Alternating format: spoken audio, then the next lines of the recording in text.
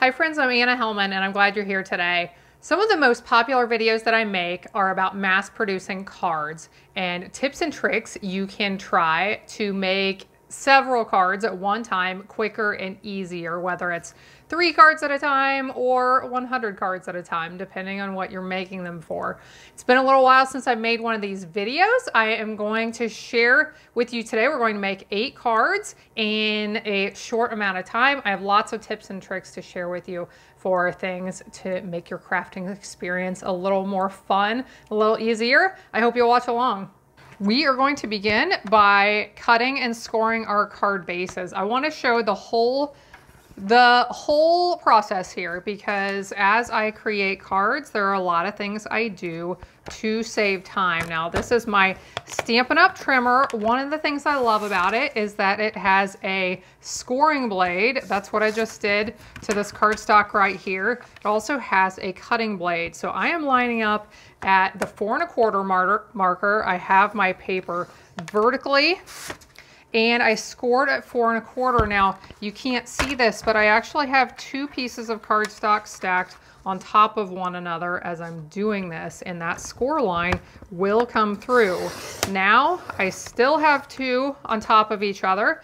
I line it up at 5 1/2 and I'm cutting these in half for my card bases. So I'm using 4 pieces of cardstock and we will end up with 8 card bases. Now, when I cut through multiple pieces of cardstock, I make sure I go up and down with that cutting blade a couple of times, and I make sure I pull on my loose ends over here to make sure I did cut all the way through before I move anything. That way, in case I need to cut one more time, I can go ahead and do that since I haven't moved any of my paper yet. So those will be our card bases. I used white thick cardstock for that. Now I'm going to use some regular white for this. This will be one of my layers on my card, and these will be mats for the front of the card. Now I often get questions about the lines on my trimmer. I created this to make it easy to cut card bases and mats. I am not going to use the specific lines on here this time because of the size I'm cutting, but if you're interested in details on that, please there's going to be some links in the video description below that you can take a look at. I'll have a link to the video where I explain about the lines on my trimmer and how that can really make it easier for you to do your cutting for your projects. Now, when I am cutting pieces, a lot of times I do it in a way that it saves a little bit of time. Now, my finished mat sizes for my cards will be 4 1/8 by 5 3/8. What I just did, I cut off 1/4 inch from the edge of my cardstock each direction. And now, what that does is now all I have to do is cut it in half both ways, and it will be the right size for my project. So lining up at 4 1/8 here, and then we'll flip these sideways and we will cut at 5 3/8. Now, if you struggle with measurements for your card projects, I encourage you not to get too worked up about it. I've shared tips in the past, different ways that you can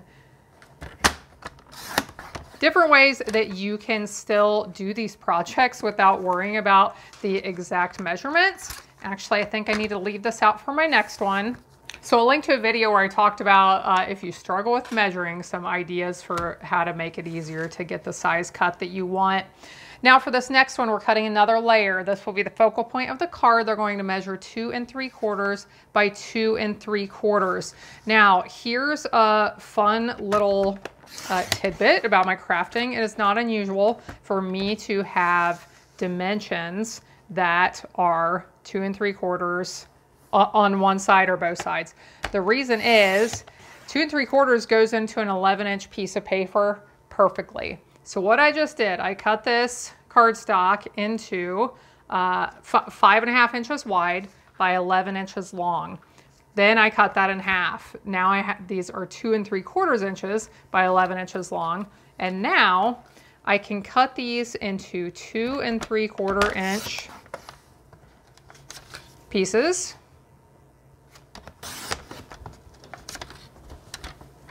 And that came out of that 11 inches perfectly.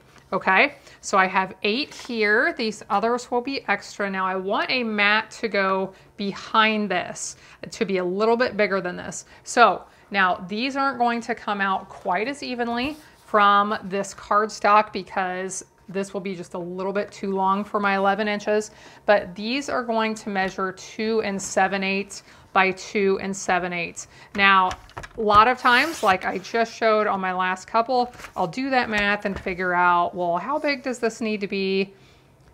And then I cut wider, and then I cut it in half to that size. For these with 2 7/8, sometimes I will do that math, but that math is math I don't really feel like doing right now.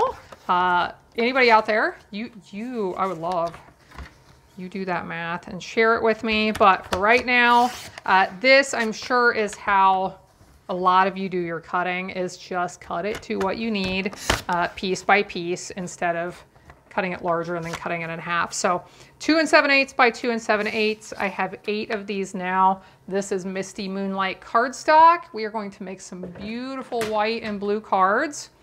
And I believe we have our pieces cut. Now what I want to do next is to do our embossing. I'm using a beautiful new embossing folder. It's called, I think, Delightful Doily, something doily, okay. Gorgeous. I made some cards with this the other day. I absolutely loved how they turned out. So I am going to take my matte pieces and run them through my cut and emboss machine. Now, when I am trying to make several cards at a time, a lot of times I will emboss 2 pieces at a time. I will, couple of things I'll mention with this. One, you do not get quite as nice of an emboss. It is just a little bit less detailed, doesn't really seem like the word, but it doesn't press into the shape of that embossing quite as well. But let's look at these. Okay, we still get that beautiful doily pattern here. And let's flip these over. And a lot of times you can tell which side was against the folder because that side still has a really nice emboss, but the other side is a little bit less detailed. Like I can tell that was the back side that touched the other paper and not the folder, if that makes any sense at all. Now, putting a couple of pieces through your embossing folder can be a little bit harder to crank, but as long as you're not using thick cardstock, at least in my experience, what I found is that it doesn't really cause much of a change as far as how hard it is to crank. So we will do these. A tip that I am not using today, but I've shared in some other videos with embossing, is a great way to have some embossing on your project, but to save time in doing it, is to emboss your pieces. Emboss a piece as large as your embossing folder. And when I'm doing this, I really like to use some of my larger embossing folders, my 6x6 ones. So emboss a full piece of cardstock or 2 full pieces of cardstock at one time, and then cut those down into smaller pieces. So you could I've taken a 6x6 piece of cardstock before and actually cut those into 1x6 strips, or 1 by 5.5 inch strips, since that would be the size that would fit on a card. And then you get a nice piece of embossing on each card, but you definitely save quite a bit of time with all of that embossing and how many times you're sending it through your machine. Okay, we have our 8 pieces, our 8 card mats embossed. And I think it is time to move on to some stamping. So I have this really fun new stamp set that I am seeing tons of potential with. I think I'll be able to make some really beautiful cards with this set. And for this project today, we are going to focus on this lovely, I don't know if we should call it a medallion or a floral, whatever we want to call this. And I will be stamping onto these square pieces that I prepared.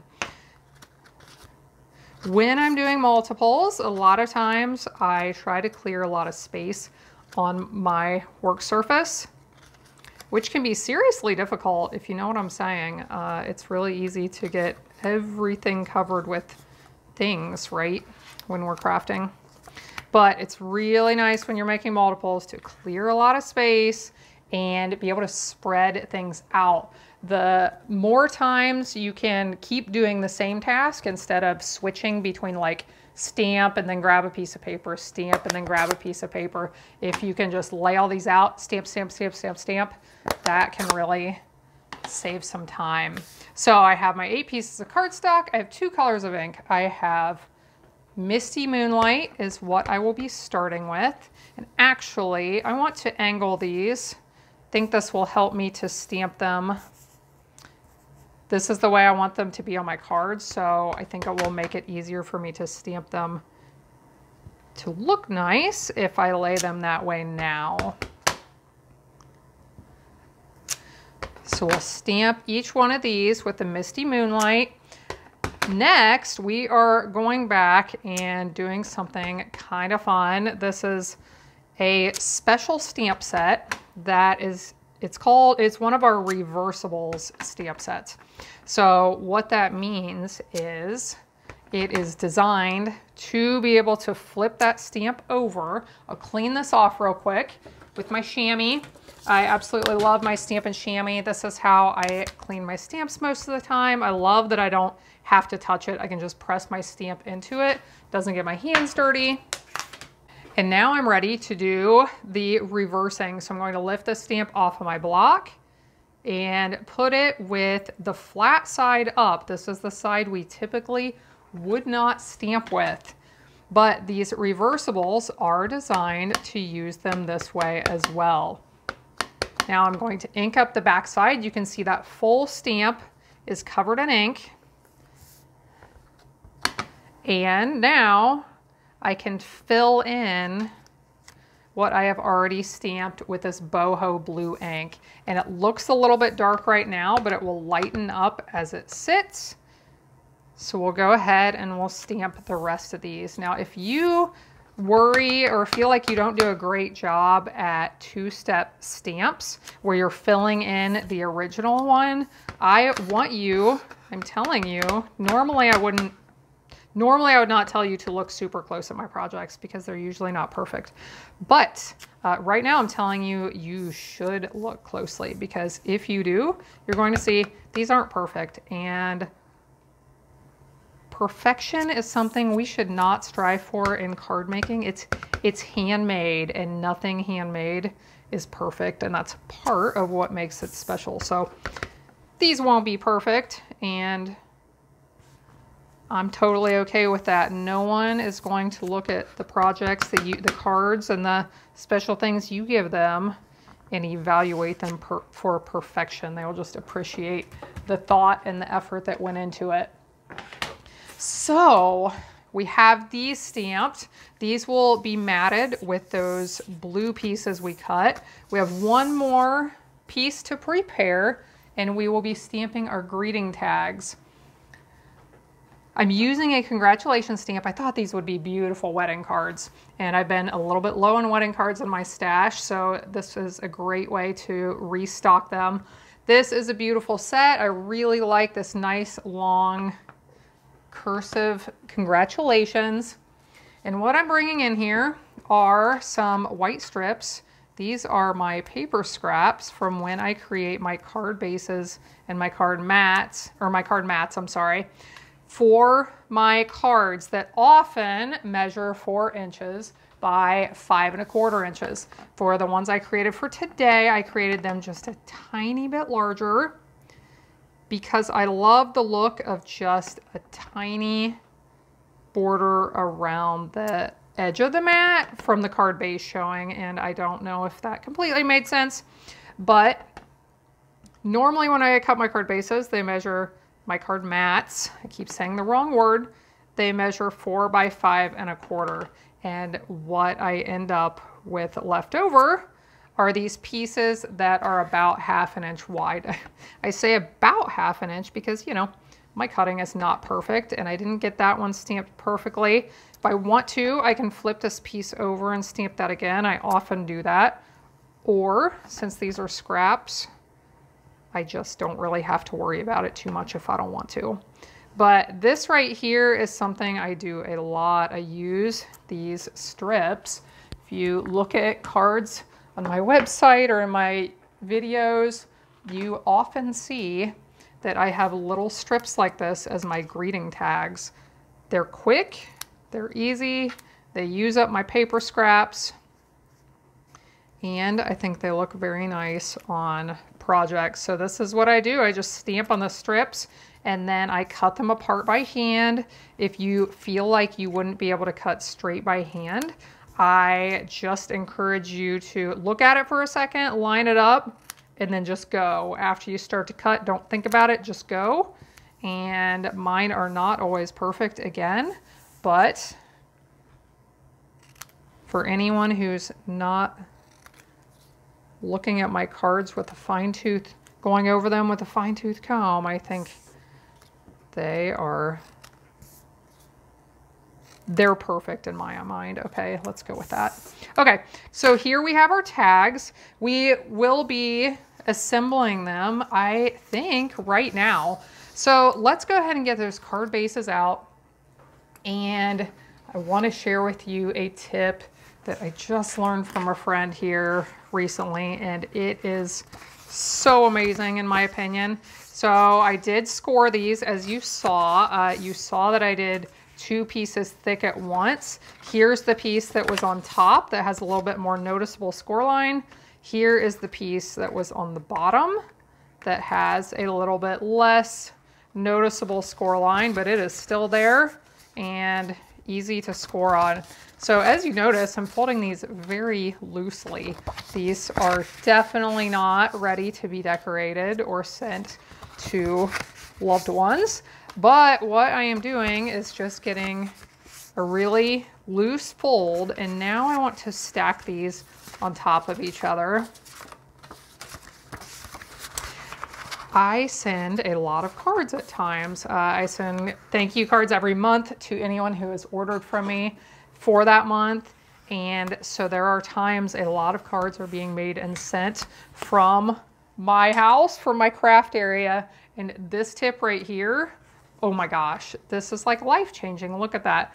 I scored those in no time and they lay really nice and flat. So that's a really great tip if you are making multiples. Okay, we have these ready. Now let's get these doily pieces back out.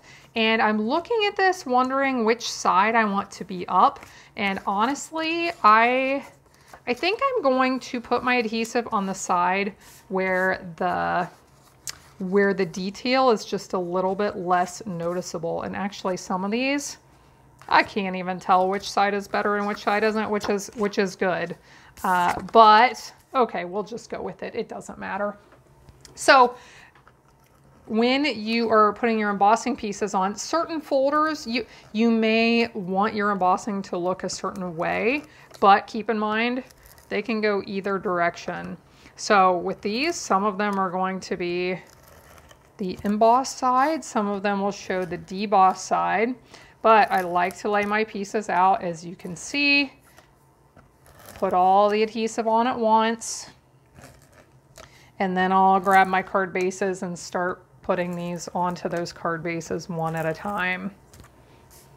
I debated what colors to use on this project. I thought about using some of the Misty Moonlight card bases, that beautiful blue that I cut the matte pieces out of. And then I decided I just love clean and simple cards that have a lot of white space on them. And so that's what I decided to go with for these. Okay, so to keep everything in view so that you can see what's happening right here, I'm not laying everything out. But if I was not recording right now, I would lay all my card bases out. And then as I grab the mats and put them on, I wouldn't have to move any of those card bases, and I could just keep going. So we'll do a few here and get these put on. You should tell me in the comments, I'd love to know, do you create many cards that have a lot of white space? Do you like the clean and simple look? Do you usually go with colors? I know I usually go with colors. A lot of times my cards will have a white card base, and sometimes they have quite a bit of white space, but normally I add a lot of color. And when I remind myself to go basic and leave it neutral, I usually really like how the results come out. Okay, let's scoot these aside for a second. Let's prepare this piece that will be the focal point on top. So we have our stamped pieces. We have our Misty Moonlight bases or mats, the mats that go underneath. So I'll lay these out and get them ready. Then we'll flip these over backwards. We'll get adhesive on them.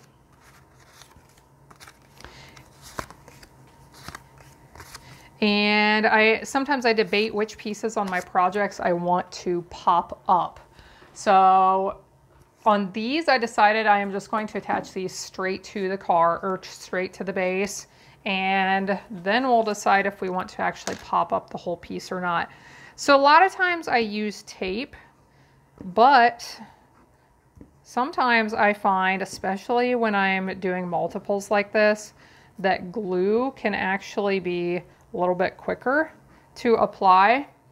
And another thing that is really nice about glue is when you have a small border like this around your piece, it gives you a little bit of wiggle room. So if you don't get it down in quite the right spot, you have several seconds, plenty of time to be able to shift it a little bit and get that in the right spot where you want it. So we will get these matted. I'm really excited to see these come together. I'm glad you're still here watching. The end is always the most exciting when we see the final results of everything we've done. I will link, I'll mention this right now, if you appreciate these videos that talk about steps to produce multiple cards at once.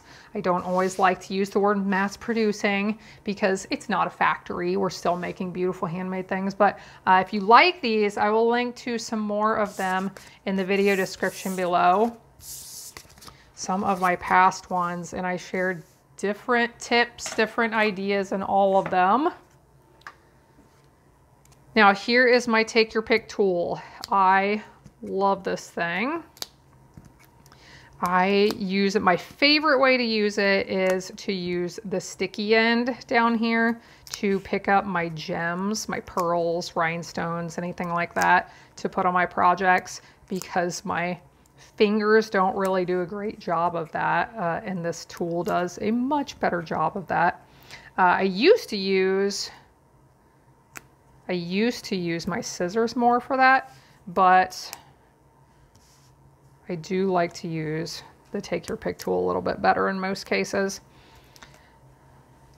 Okay, so I'm using the piercing tip to apply the dimensionals to the backs here. Now, a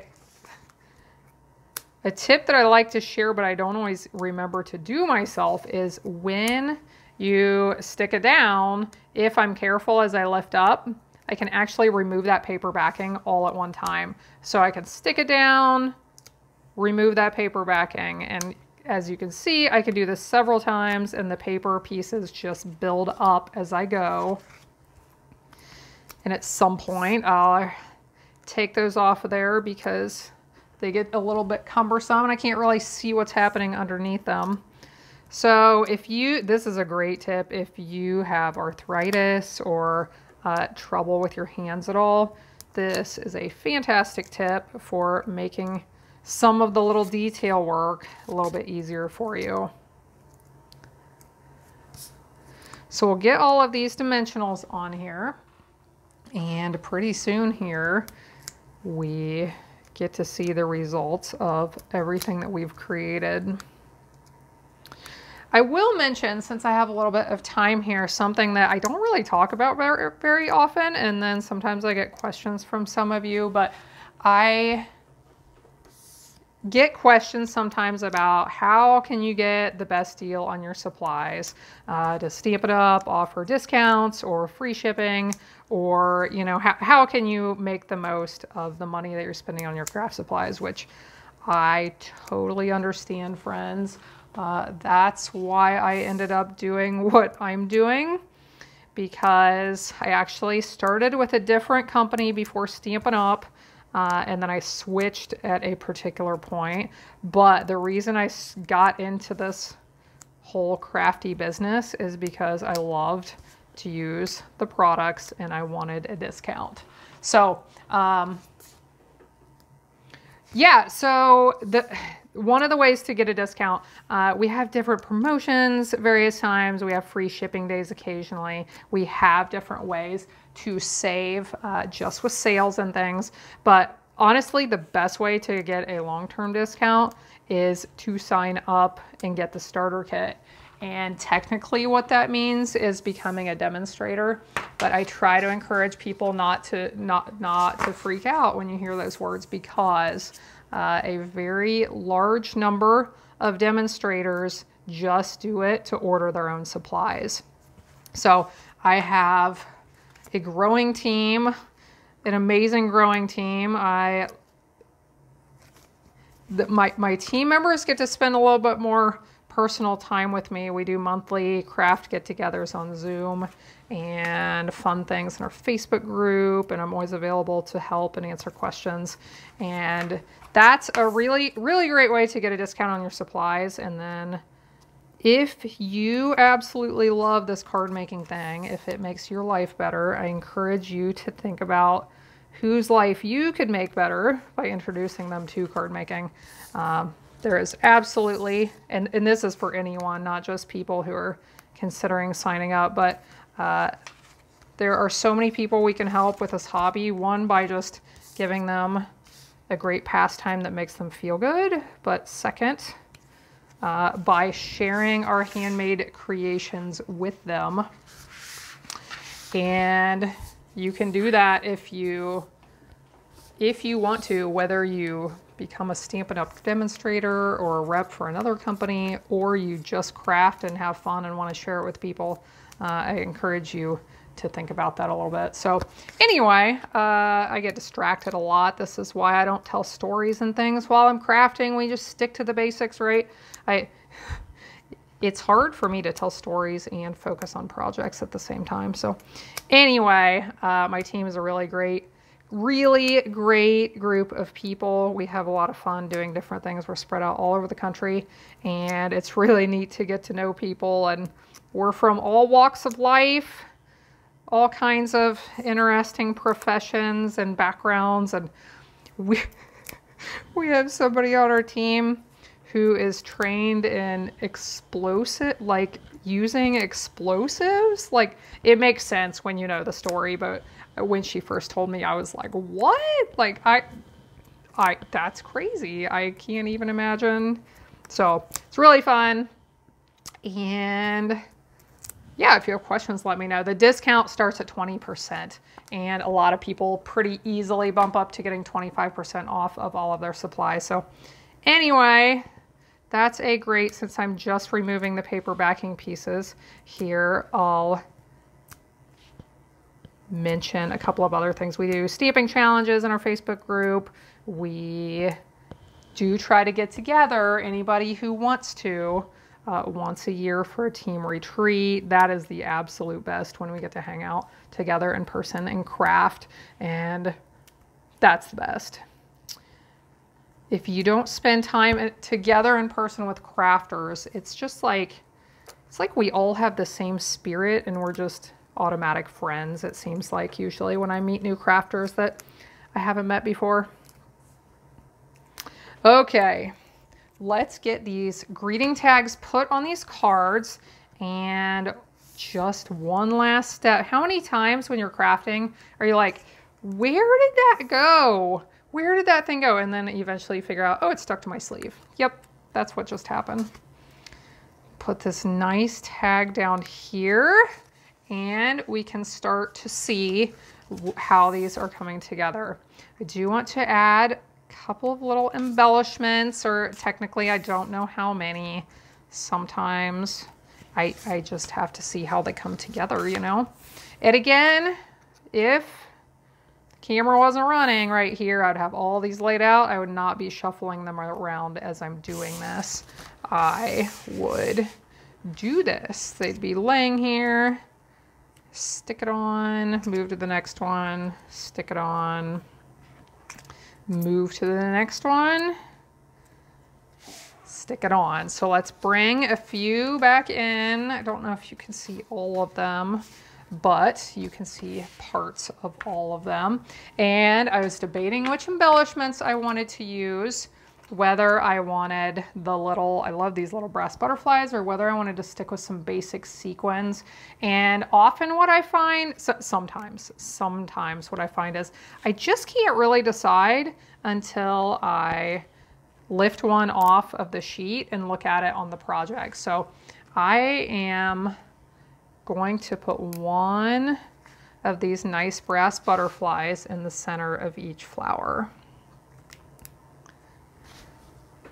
And this will wrap up our project. So I hope you learned something here. I really appreciate you watching along. If you're new, I would love for you to subscribe to my channel. I do share more videos of this type every couple of months, probably, sometimes more often than that. But let me know in the comments what you learned here, or what questions you have, or if there's something you would love a way to maybe save time on or make a little bit easier. What questions could I help you answer? What can I share in a future tutorial to help you in your crafting? So links will be in the video description below for several different tutorials I mentioned and the products I used if you're interested in adding them to your collection. I truly appreciate those of you who shop with me. I hope you have a blessed day, and I hope you'll be back again next time when I'll be here helping you to hand make with love.